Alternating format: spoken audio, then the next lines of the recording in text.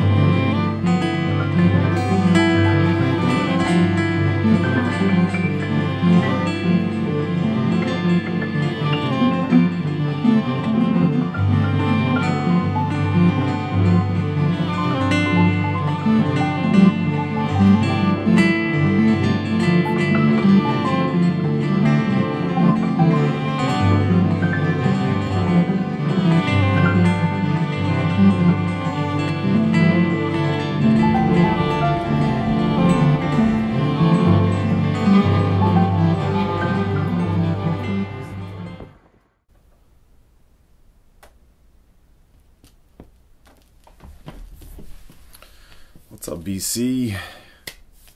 How's everybody doing? Here I am in my main living room where I actually play these records. And this is going to be part 1 of 3 of new vinyl in my life. Yeah, so today is going to be sort of a collection of a mixed bag of sort of the most interesting sort of original pressings, some reissues. These are mostly original pressings though. And I think these are. The next video is going to be like sort of like mega wants, like the big pieces that I've been compiling and I've been grabbing. And then a third video of sort of a new records, new reissues, all in one. Some serious, like, really great new records. A few have come from the Michael and Stunty streams that have been recommended, but we'll get into that. Some of those are kind of ones I either didn't know about or did know about, but Stunty and Michael reinforcing. In any case, this Saturday, streaming a stream with Alex. We've done a few of these a year. It's been a while since we've done one, but this is going to be a Halloween-based stream. Me and Alex Motoric 24/7 will be spinning, DJing sets as we've done. A little discussion. That's 9:30 Saturday, October 22nd, Eastern Time on this channel. Alex will be with me. It'll be a hoot. So today I'm playing a record here called Plus Instruments. This is interesting. Does anyone know this band? I should have known this band. I can't believe I didn't. A shout out goes to our friend, my wife and I's friend, Luke, who turned us on to this. This is amazing, sort of minimal post-punk, coming out of the Netherlands, but with a very key figure as a collaborator on this record. Let's see if you can see it there. Don't know if you did, but it is Lee Ronaldo, in fact, of Sonic Youth.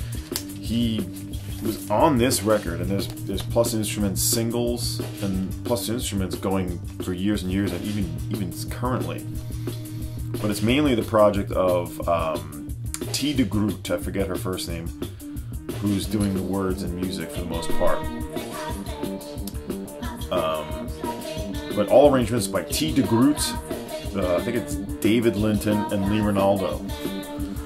Well, I don't really fully know the story of how Lee Ronaldo got involved, but they started recording in downtown New York and hooked up with Lee. And I don't even know if he's playing guitar in this. It doesn't say what he's playing. It's mostly synth like this. It's just kind of like a synth punk record. But this is de Groot here. It's mainly her project. With Lee, you'll hear him in a second here start shouting. So we're going to play some of this. This is original pressing on the Kremlin label out of the Netherlands. And like I said, Plus Instruments exists in many other forms and many other records. There's singles that precede this that I'd like to get, but it's just called Februari, April '81. And this is right around when there's Lee.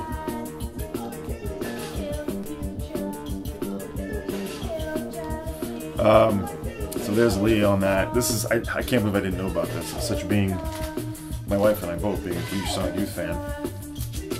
So I'm going to play some of this, and we're going to play some of the other things we get. I've been sort of really following along with the silliness of this Washington Post article on the whole, you know, focus on the different sort of styles of listening to music. And yeah, this hot stamper guy. I've been hearing about this hot stamper guy for years. Going back to, like, when I first found out about the RL, Led Zeppelin II.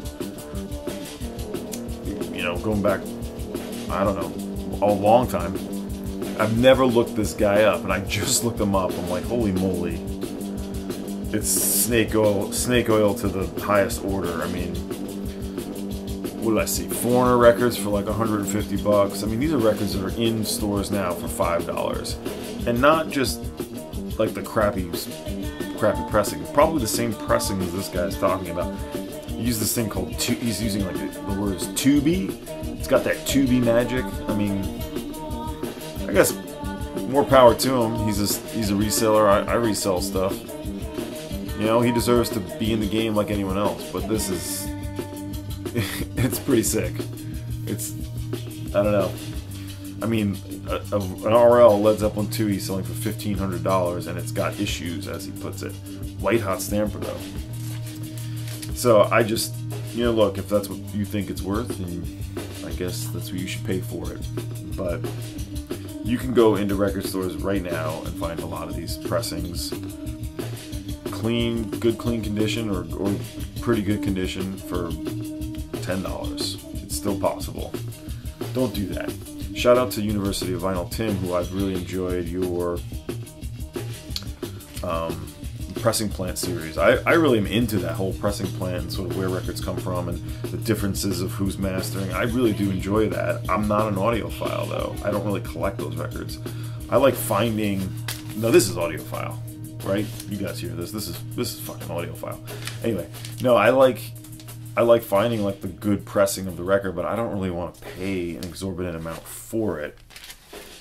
You know, I want to focus and feature my sort of attention on like, okay, if I'm going to be going after T-Rex slider, well, I want to know which one of these reprise, you know, Santa Maria, or is it, you know, Winchester's known for the great pressing on that. I am interested in that. This is so good. But yeah, so I do not consider myself an audiophile. I have records. I think I'll have to do a video on that one time because I know it would be such good clickbait. Some of my favorite audiophile records in my collection that aren't audiophile. Anywho, this Saturday, 9:30. I'm jumping all over the place. All right, let's get into these new vinyl records in my life. I got a batch of some indie stuff first. This is Liars, Drums Not Dead. The last Liars record I really wanted to get on mute. I believe it's on mute, right? Yeah. It's from 2005.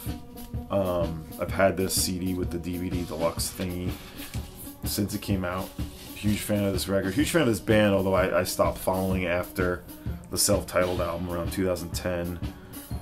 I know Stunty is a big fan of the WIX record. I didn't quite get into that when I listened to it, but I like Sister World a lot. I love They Were Wrong.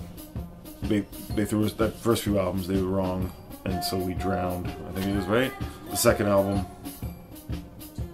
But this one is sort of like almost like a krautrock record, recorded I believe in Germany. They actually recorded a version and scrapped it and then did it again, completely, maybe all new material, I don't know, but they came out with this. Drums Not Dead. Angus Andrew, the singer, is still he's now the only one really in Liars. So, but this one is one of the first three. Drums Not Dead, Liars. Finally, people are asking dumb money for this. So, someone finally had a reasonable price, around $35, which knew this was probably like, I just didn't buy it. I bought the CD with the DVD. This was probably $20 new. Anyway, that's Liars. In a second, I'll play something else here. Let's play this one. Ariel M, the first solo album by David Pajo.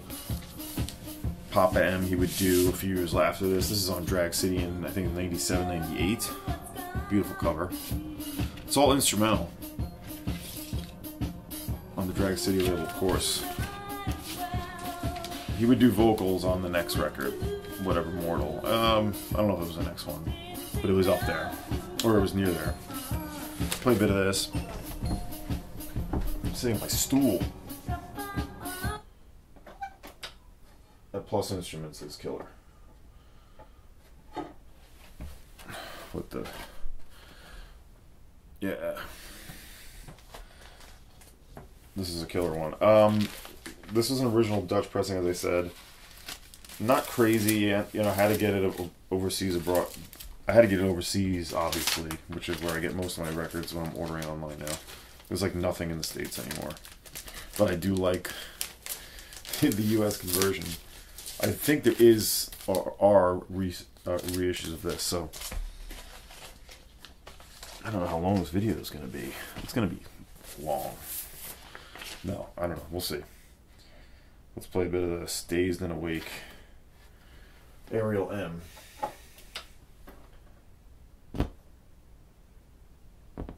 Mostly performed by Papa M, or David Pajo. Next, this is now his audio file. This is the second Robert Pollard album proper on Matador, Waved Out. I've had Not in My Air Force for a long time. Guided by Voices, their prime stuff is incredible, and then you just don't need it.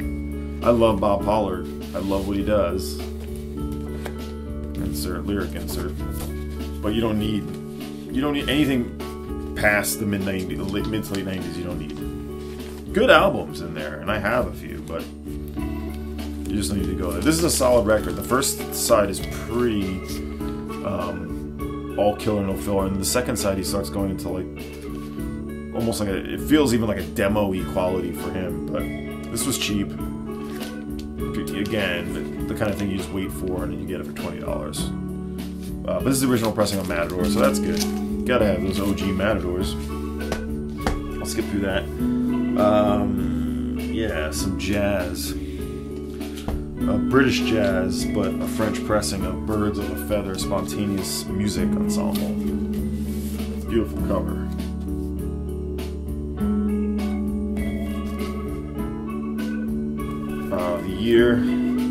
The year 1971 with Julie Driscoll, John Stevens, Trevor Watts, Ron Herman. Nice record, but guess what? I've only heard it one time. Let's put it on. Let's put it on. This is good though. This Ariel M, great instrumental.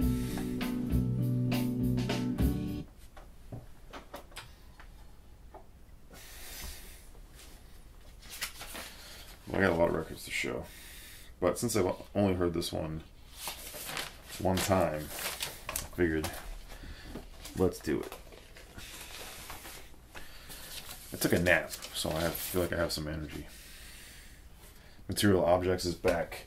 Not back, but we had to take a bit of a break while our bass player, Liam, moved to Dublin. We have a new bass player, my friend Adam, who's playing bass 6. So we rehearsed tonight. I came home and took a nap. So this is Birds of a Feather by the Spontaneous Music Ensemble. On the BYG, or Big Actuel. So that's what we got. That's a new record. Got this a month or two ago.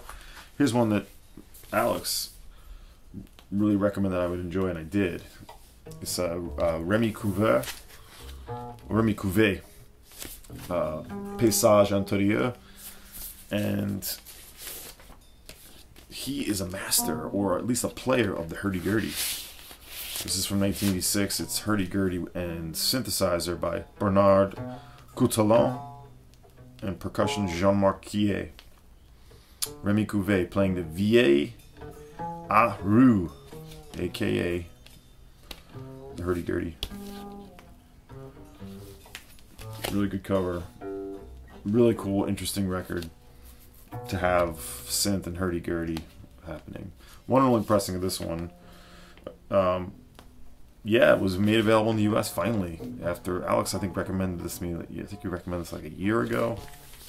So when someone put it up for 28 bucks, I think it was, I went for it. Paysages, Intérieurs of Rémy, Couvez. Here's one I just upgraded. I had to reissue those. This isn't the very first, but Areski with Brigitte Fontaine. She's on this, although I think uncredited.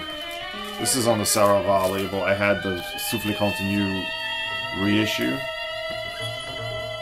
And yeah, I've ordered a bunch of records from France lately, and I just tacked this onto an order. This is excellent. Brigitte Fontaine. Oh, right, Jean-Charles Copon is on this, whose Stunty has certainly featured. Benoit Charvet, flute and bassoon. And that's mainly it. Areski doing everything else. On Beau Matin by Areski. Very fascinating record.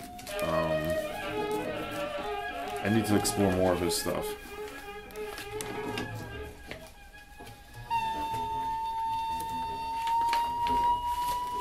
This next one is another French record.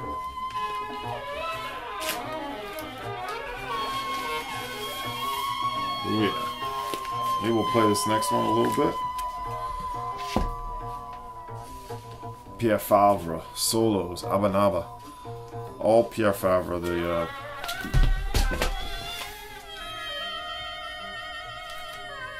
leaving it in. I drop records all the time. Only on camera, actually. I never do it otherwise. But this is on the Futura label. There he is, Pierre. Pierre, he has a long recording history, and I can't think of some of the more well-known stuff he's done. This was pretty inexpensive, coming from France, actually. The Futura label. Let's play some of this. I mean, it's a percussion record, so you kind of need to be patient with it and really get the whole side in, but let's just do it. I'm making a mess here. I'm making a mess. We'll put them all away later. He'll be fine. He'll be fine. I do take good care of my records, despite the fact that I just nearly threw one across the room.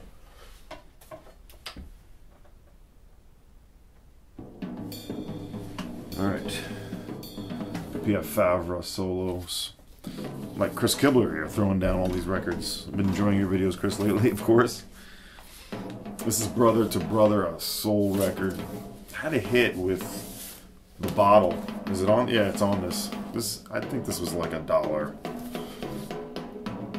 It's not an expensive record anyway. Why am I showing it? Because it's good. It's a good funk record.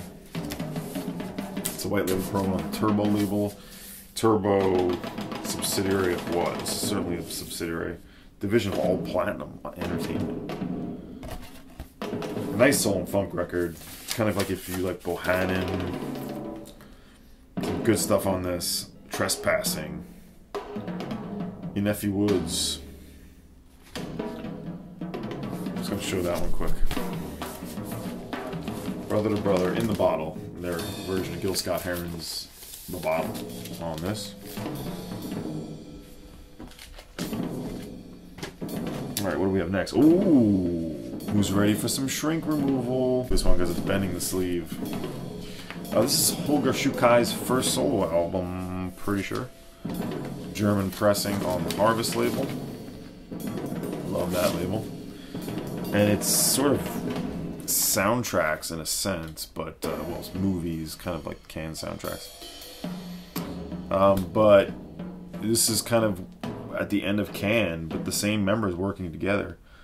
Produced by Connie Plank, recorded at Inner Space.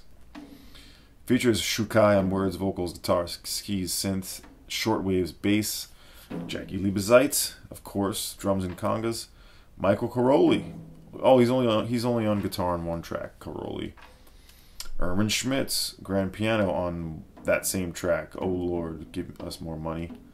And Rebob Kawahu Ba, chicken organ on Cool in the Pool.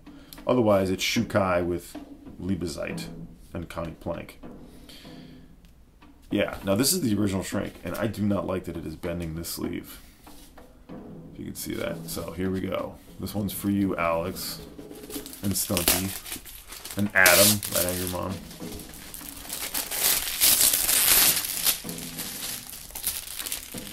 You like that? Oh yeah. That does look much better. Anything in there? No.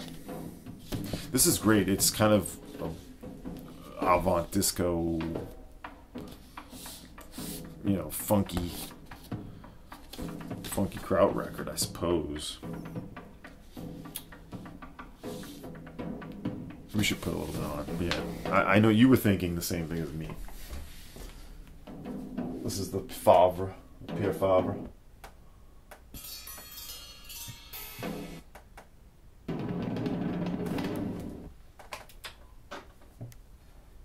Futura. These records are not good to needle. Whoa! These records are not good to needle drop. Look at that. How many times can I almost drop a record?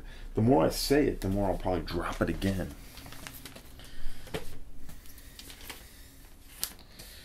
But Abanaba is the name of this one. Yeah, these records you really do have to sit and listen to. Like, obviously, you sit and listen to them, but I'm saying you're not good for sort of picking pieces. So here's Czukay. Movies. On that Harvest label. Maybe it's because I'm in an awkward position here.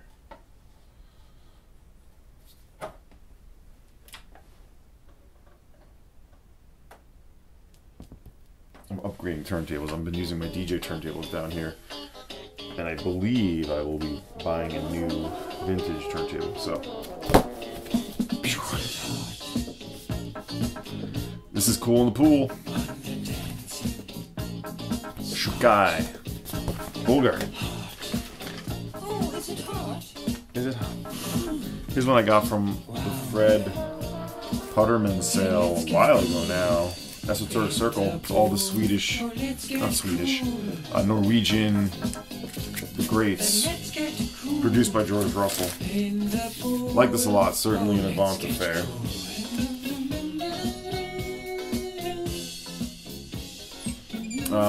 Terz Ripdahl, John Christensen, Arnold Anderson, and of course Jan Garbarek. It's got that Davis Winchester seal of approval there, so you got that on the Flying Dutchman label. This Czukay record is really good. I showed a different Czukay record last time. I don't have that much left. Speaking of Alex, bought this from Plastic Oddments. 2 Alex purchases here on the Contemporary label. There's Alex's donut. White label promo of Prince Lasha, Sonny Simmons.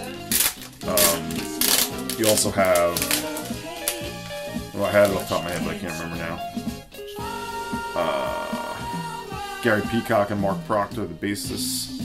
And Gene Stone on the drums. 1963 on Contemporary. It's a mono white label promo. The sleeve is pretty good. A little crack there.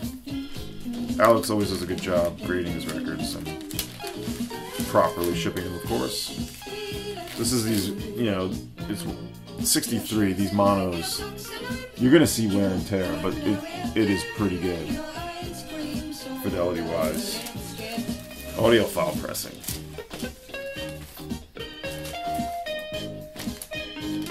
I'm just gonna say audiophile, like just here and there. I'm just gonna drop it in. Audiophile. No, I'm not making fun. I'm not really. No, I think it's great. I think it's great, and I like beautiful sounding records. Sometimes I think people get a little too obsessed with the AAA thing and it having to be that way. I mean, just you gotta put the record on. And is it making you move? Is it affecting you? Is it affecting your is it giving you that why? Like, why you're listening to the record? If it's doing that, who gives a shit? But then again, I like collecting original pressings because I know that they are as closest from the original sort of recording, and the artists themselves approve those records. I guess I do like all analog, but I really prefer the original intent, the original document, as much as possible. Anyway, The Cry, really good. I've only spun this once because I only just got it. Thank you, Alex. Nice record. I love Prince Lasha. Sometimes L-A-W Lasha or Prince Lasha, same. And this is the other one I got from Alex, a Favre Sanders I didn't have. Wisdom Through Music. This I think is also a white label promo. Am I a white label promo guy? Yes. It is. Burning record. Wisdom Through Music. I love this record. Is it 73? Yeah. It's on these ABC Impulse labels. The worst Impulse label, if you ask me. The sort of neon. No, that's not true. The green one, nah, don't like it. But this is the neon sign style Impulse. But it's got one of my favorite drummers on it, Norman Connors, Joseph Bonner, James Branch on flute, Cecil McBee, and then Ntume is apparently on this with Baba Dalroy and Lawrence Killian, all percussion. Norman Connors though kicks butt on this record. Pharaoh. Rest in power. A couple more. So this, like I said, is like all of my like really nice original pressings that I've gathered. The next video will be like the heavy duty ones. So that'll be fun. Stay tuned for that. And then it's almost like a wrap up of 2022. The third new vinyl in my life will be all of the new records, new reissues. Another couple more jazz records. Bobby Naughton on the Otic label, Vibra Harp player. This features James Emery acoustic and electric, Cleve Posar, Robert Posar on percussion, and Wes Brown. This is certainly like I could hear a little bit of this maybe. It certainly is like a vibes record essentially. It's got that feel. Let's play a bit. I'm not going to be editing any other sound clips. I wanted to sort of make this loose and fancy-free a little bit. I dig this Czukay, though. Oh, I'm fucking all my records up.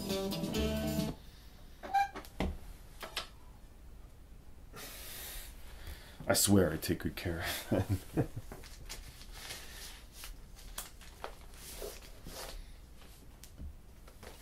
Alright, we'll find that after. But here is Noxtagram by Bobby Naughton. I got this a couple months ago now. I'm a little behind. This was cheap too.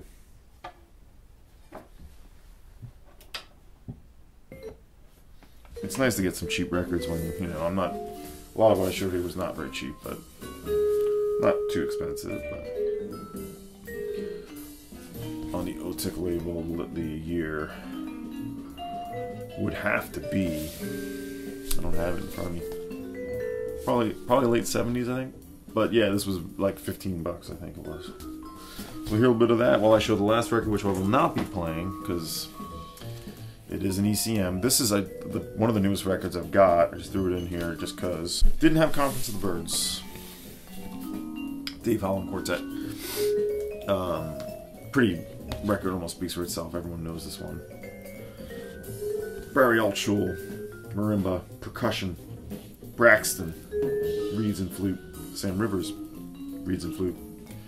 And of course, Holland on the bass. This is the Polydor years of ECM.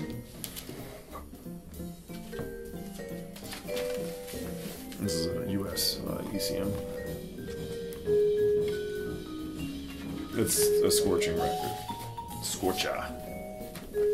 This was from the Carolina Soul auction that hit new highs for Insanity on Sunrise and just every record in general. I literally was bidding on a Don Cherry record I didn't have, which is sitting over there. Well, we'll talk more about this time. I didn't have Symphony for Improvisers. One of the holes. and it's a Liberty pressing. And I was bidding on a Liberty pressing, trying to get it for a reasonable price. It ended up going way.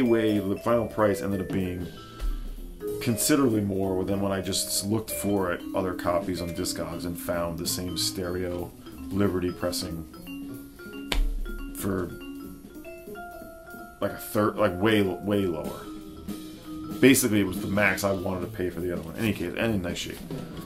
Conference of the Birds, ECM, from that.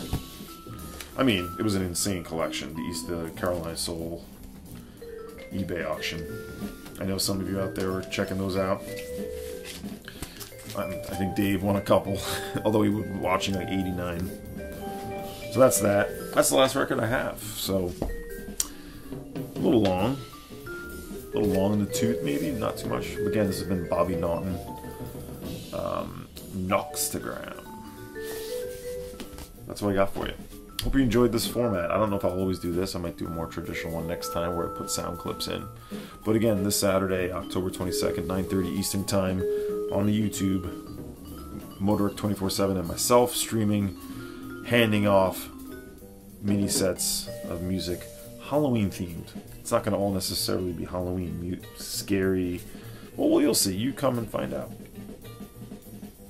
Alright, that's about all I got for you. Hope you enjoyed that. And